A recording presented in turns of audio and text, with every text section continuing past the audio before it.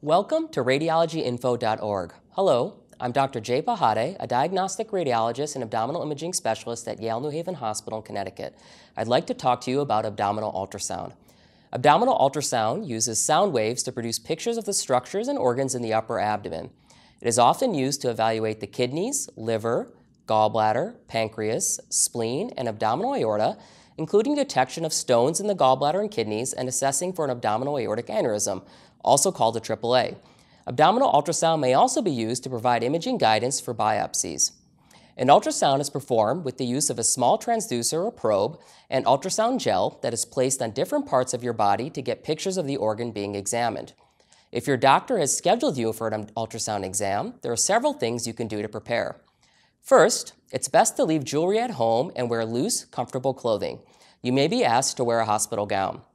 Your doctor or the radiology department will give you instructions about eating and drinking beforehand, depending on the type of exam. Unless a biopsy is being performed, most ultrasound exams do not involve needles or injections. While it may be temporarily uncomfortable, an ultrasound exam is almost never painful. The ultrasound technologist who will perform the exam may ask you to take deep breaths or hold your breath during parts of the exam to best capture a picture of the organ that's being examined. You will also have to lie down in different positions to allow imaging of the different organs. Ultrasound is extremely safe, does not use radiation, and has no known harmful effects. To learn more about ultrasound imaging, visit radiologyinfo.org. Thank you for your time.